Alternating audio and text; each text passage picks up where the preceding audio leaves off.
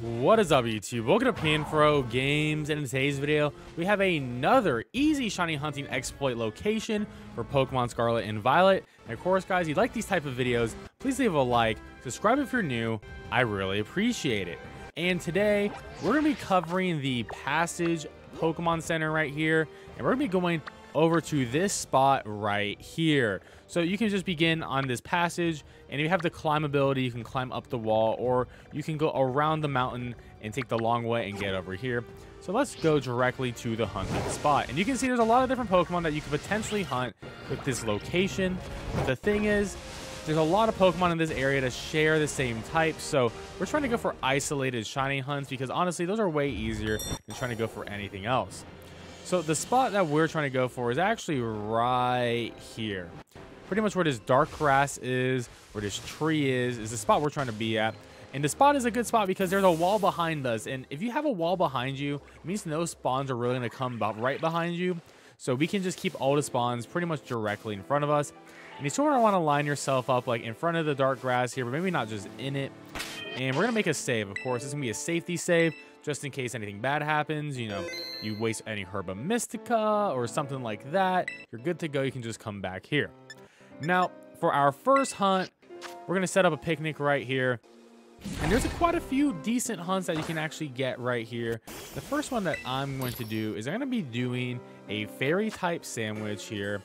And we're going to be getting a fan favorite fairy type Pokemon. Of course, there's a lot of recipes that can work for the fairy boost, but this is the one I'm going to use. I'm going to use 1 tomato and 2 salty. But of course, there's other recipes that will work, so check out the screen here and use them. And there we go. We got level 3 for fairy, tidal, sparkling, and encounter power. And then from this location right here, we're going to be getting the second form of the Tinkaton line spawning all over the place. And the shiny for this one is actually relatively easy to tell because the shiny hammer is going to be a copper color instead of the silver color. But if you are having problems seeing it, you could make a quick run through just in case to make sure you can see. This place does have blizzards, which does unfortunately lag the game a little bit, but if you are having problems seeing, you can do that, and then you can just hit the picnic to reset. And you're going to keep doing picnic resets until you eventually get the shiny. You have 30 minutes to get this, but of course, if you don't get the shiny, you can always just reset and try again. And we got our shiny Tinkatuff over here, so it is very important that you do save before actually encountering it because these guys can spawn in and then run away. But once you have their attention, they will attack you. So you'll be good to go once you get the actual encounter. But if they do spawn too far in the back, then you may be in trouble. So you want to be quick on it for sure. And there we go. We got Shiny Tinkaton. As you can see, the copper hammer is the only difference, but it's pretty obvious that it is a shiny. And there we go. We got ourselves a Shiny Tinkatuff. However, that is not the only shiny that you can hunt in this location. There's actually a couple more good hunts that you can do here too. Now, our next sandwich is going to be a rock type sandwich. And this one's actually really interesting. And I actually didn't think about this before, but with 1 jalapeno and 2 salties, you can go make a very easy rock type sandwich. And there we go. We got rock level 3 for sparkling, tidal, and encounter, and we're ready to begin this hunt. So this one's going to be pretty cool because we're going to be able to get Midday Lycanroc spawning in across the map. And for this one, you actually don't necessarily need to run around and look for them. I mean, it can help. For this one, though, I don't think it's actually necessary. The shiny is pretty obvious. It is blue. But you know what that means. If we can hunt midday during the daytime, I wonder what we can do at night. Now, with a rock-type sandwich during nighttime, you get Midnight Lycanroc instead of the Midday Lycanroc. So if you're trying to shiny hunt for both of these, it's worth doing the rock type hunt both during day and nighttime. And for our next hunt, we're going to be going for some ground type Pokemon. There's actually only 1 ground type Pokemon that spawn up here, and that is going to be the Mudsdale spawn. And Mudsdale and Mudsbray both spawn here as a cluster and an isolated spawn for Mudsdale. There we go, level 3 for ground encounter, tidal, and sparkling, and we're ready to begin this hunt.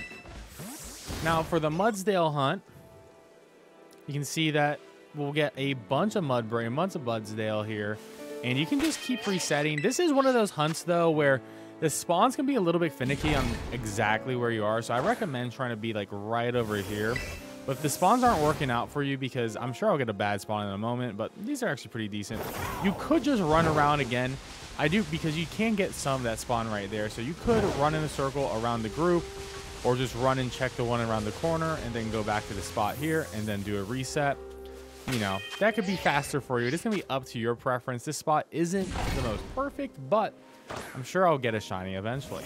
And even though the ground type sandwich could be a little bit better with the spawns here, we did actually manage to get the shiny Mudsdale pretty much within 2 minutes, which is pretty good.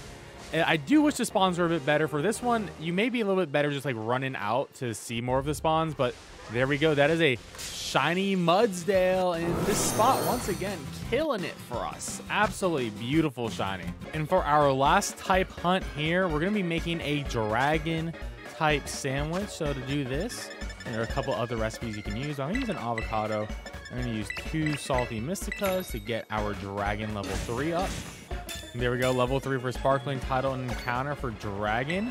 And the dragon that we're going to be able to hunt in this location is going to be one of the cooler shinies for sure. It's going to be Axew in Fracture, which is really cool. And I'll say for Shiny Axew, it would be a little bit hard to tell because around the neck is going to be purple instead of that green, and that's going to be your main difference on telling the difference on these guys. So for this one, I actually do recommend to run around in a circle and then go back and reset. Shiny Fracture will be very obvious when you do get that shiny, so you don't have to worry about that. But for Shiny Axew, yeah, you're going to have to do a picnic and then run around. The big reason for this is honestly because they are green and then you have this really tall grass. It's going to be really hard just to see the spawns in general. So honestly, it's just better to refresh, go around. You'll get your 15 spawns or even more because you are running around. And then to come back and eventually you'll get your shiny. Probably not the best spot for Axew in the game to hunt this, but this is the best one I have found. And of course, if you have a better spot, you can let me know in the comment section below. I really appreciate it. And of course, guys, that is the end of our Pokemon Scarlet and Violet shiny hunting exploit video.